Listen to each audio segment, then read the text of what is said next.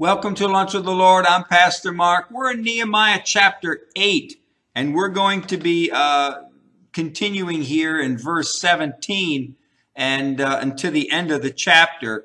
But before we begin, Jeremiah 15:16, thy words were found, and I did eat them, and thy word was unto me the joy and the rejoicing of my heart. Now, as we continue on here, remember verses 13 to 18 deal with the Feast of Tabernacles. In verse 13 is the second day of the seventh month, and the heads of the fathers and the priests, they get together with Ezra, and they want Ezra to teach them the law so that they can go out and teach their people the law. And then as they're reading that day, in verse 14 it says, and they found written in the law, which the Lord had commanded Moses, that the children of Israel should dwell in booths. So the feast of, so as Ezra is teaching these people the law, they come across this portion of scripture that deals with the Feast of Tabernacles. So the people there probably say, well, this is the seventh month. Let's observe it. If being this is the seventh month, we're going to observe the Feast of Tabernacles in its proper time. So now in verse 15, they tell them they have to go out and gather, these branches from these trees and bring them into the city and build booths and to dwell in them. And, what's interesting in this portion of scripture here is that a number of lessons ago, I said that the seventh month, which is Tisri, the seventh month of the Jewish calendar, is the most important month. And because it has three important dates attached to it. The first day of the month is the Feast of Trumpets, and that's the calling together of the people to repent to God and to man. Then the 10th day of the month is the Day of Atonement, and where sins are forgiven. And then the 15th of the month, the 15th to the 21st is the Feast of Tabernacles. But what's interesting here is that the Day of Atonement is which is the 10th of the seventh month. This Day of Atonement is not mentioned at all. It's not mentioned at all here as being observed. And it just seems interesting. With all of their excitement about the law, it doesn't seem that they would overlook the most important day on the Jewish calendar. The Day of Atonement was the most important day of the whole Jewish calendar because it meant forgiveness of sins. And why this isn't mentioned, nobody seems to know. Nobody knows why. But it seems like they observed the Feast of Trumpets. They observed the Feast of Tabernacles. But in between, on the 10th day of the month, they just go right by the Day of Atonement. And when the sacrificial lamb should have been sacrificed unto God for their sins. So now we start in verse 17. And all the congregation of them that were come again out of the captivity made booths, and they sat under the booths.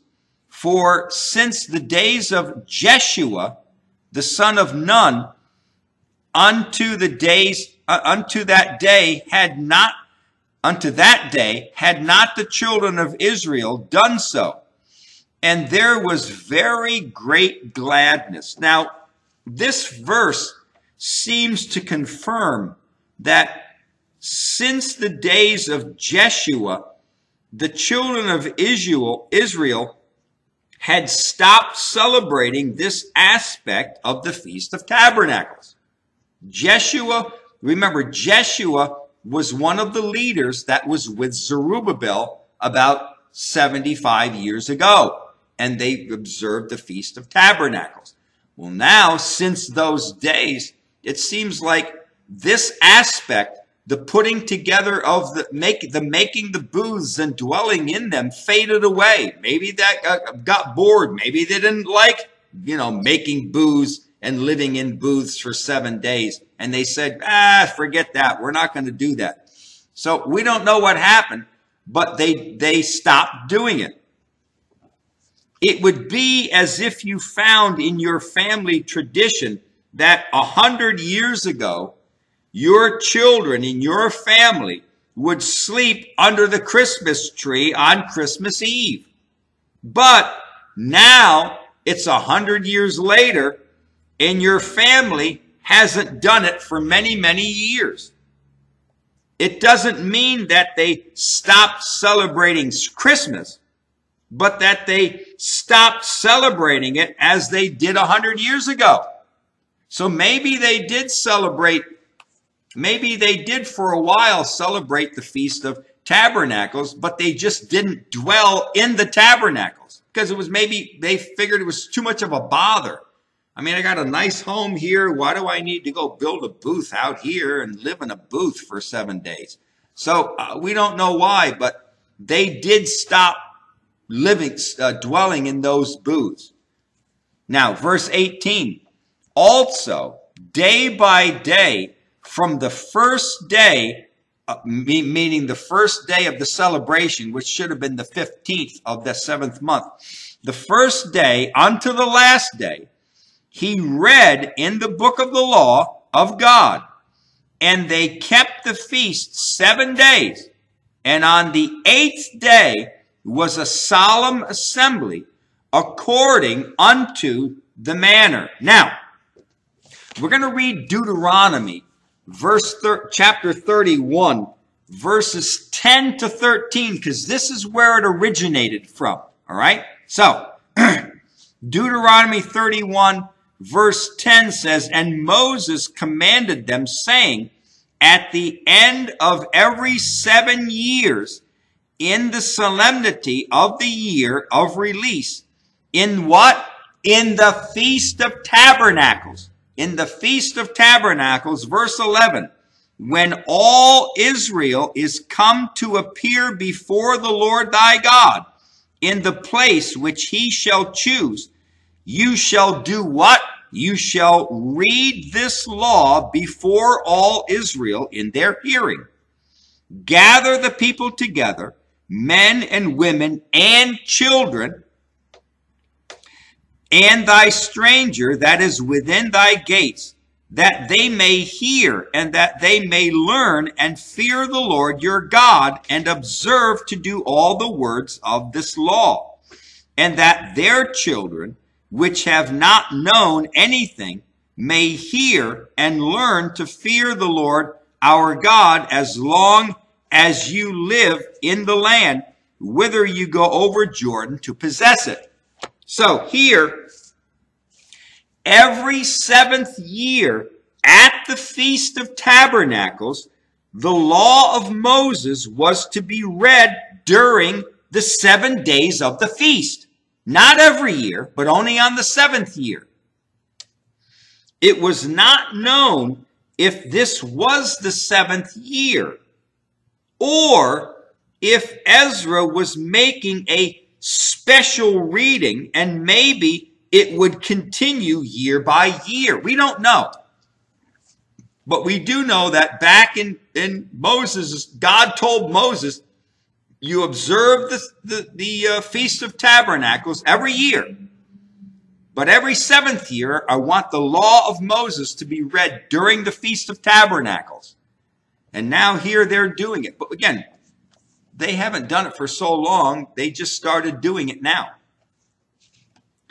And it says, on the 8th day.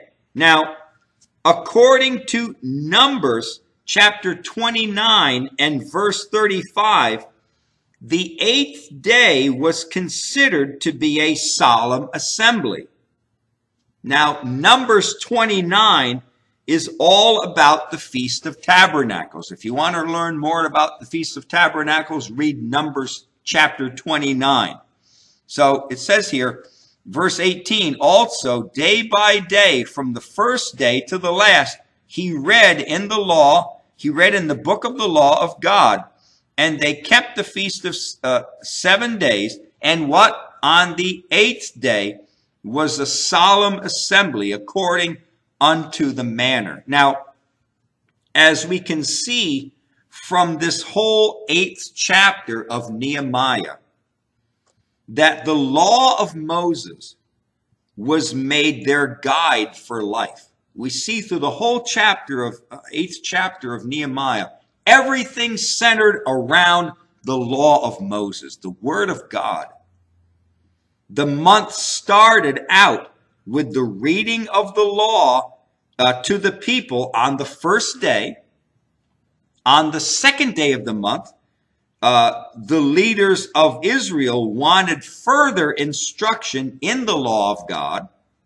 And now, from the 15th to the 22nd of the month, during the Feast of Tabernacles, the law was read every day to the people. This month, the people had great exposure to the law of Moses. They heard most, if not all, of what God expected from them, and the promises if they continued in his law. So here, these people came together, and for the 7th month of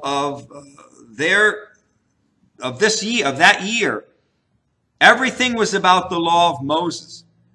They heard it on the first day, and they heard it on the second day, and they got instruction also on the 7 days of the Feast of Tabernacles. So they were getting a good dose of the law of Moses, and they needed to keep it up. Now, in the next 2 chapters of Nehemiah, chapter 9 and chapter 10, we will see the people committing themselves to God and to keep this law. So in chapter 8, they heard the law. Basically, it's the hearing of the law, getting introduced to the law of God. And then chapters 9 and 10, it's where they begin to give themselves to the law of God. All right? So we're going to continue on in chapter 9 next lesson. But until then, walk with the Lord. I know he walks with you.